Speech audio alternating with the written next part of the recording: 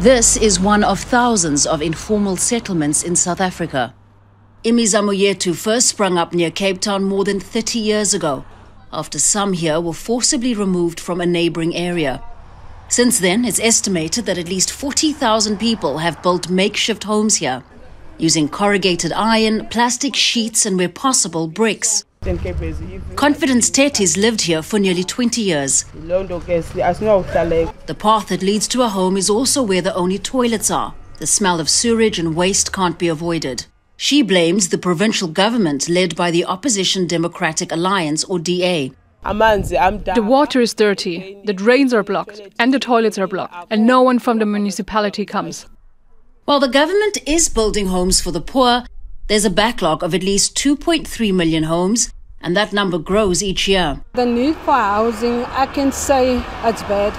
Because if you look in Western Cape, it's 600,000 people that is on the waiting list. There's a lot of corruption that is happening in these projects, and also there's no accountability. Residents here explain this area was marked for development, but it's stalled and they don't know why. In Cape Town, the number of people without homes worsened during the COVID-19 pandemic as people lost income and the economy struggled.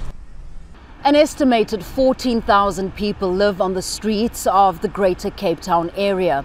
While the government does provide shelters, there aren't enough beds to accommodate everyone in need. And also, there are some who say they don't want to sleep in shelters. The Democratic Alliance says the influx of people from poorer provinces is one of the reasons for the high demand for housing. The national government, headed by the African National Congress, says the DA is not using the budget it's been allocated to build homes. Housing budgets and infrastructure budgets need planning and long term. And when you dump, especially end-of-year finances, on a municipality to deliver housing, you then get given a month or two to deliver on that budget. It's not possible. But the ANC too has been criticized for not providing enough homes in the 8 provinces it runs.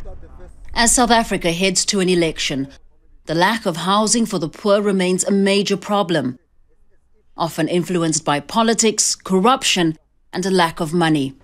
Fahmida, Al Jazeera, Cape Town.